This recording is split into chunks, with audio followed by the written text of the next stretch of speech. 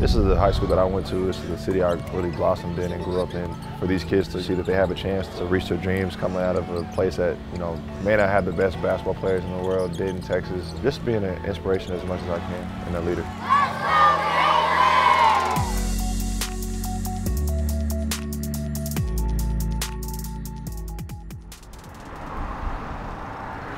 Hot mics.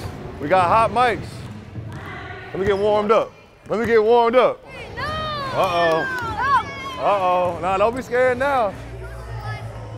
Ah, I'm safe. Get out.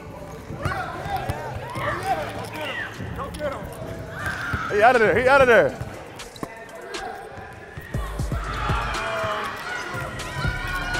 Let's go.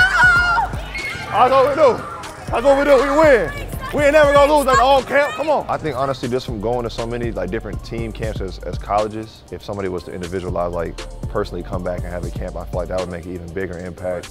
Just because you see the engagement you get to have with kids. I think it's really important that I'm able to do this and be able to like go through, take pictures with every single kid, be able to meet them and their parents. Hey, what's something that you never told mom and dad? Hey. Hey man, I don't know if I can say that. Yeah, why don't you say, boy? Grandma, I'm mic'd up, so if you say something crazy. All right.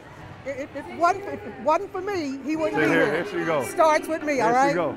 It starts right here. My family is everything to me. They've been with me through all the toughest times. To have this many people come out, show love, show support, in a time like this where we're able to give back means a lot to me. Proud of you, man. Proud of you too, man. Can't be proud of me, but I'm proud of you, man. Tell the people, man. I'm really proud of him. No, he can't be proud of me. I'm grown. I'm proud of this young man. Been here since day one.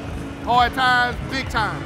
Proud of this young man. There we go, man. Hey, man. Now he's at a point where he can give back and make an impact.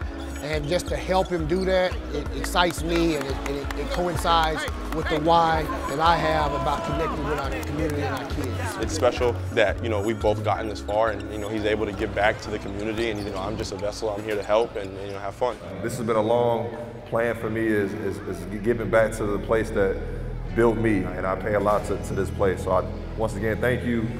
I remember coming to Geyer Camp when I was in like 8th grade, I think. And I pay a lot to this place. You know, I think when you stay humble and you remember that it could be gone tomorrow, that just kind of creates, you know, a person like Jalen. People dream to have a brother like him. Like it's just amazing, like watch him be who he is right now. Wherever Jalen is, he dives into that. Like he lives in that moment there and gives everything of himself, and that is the success that he's had.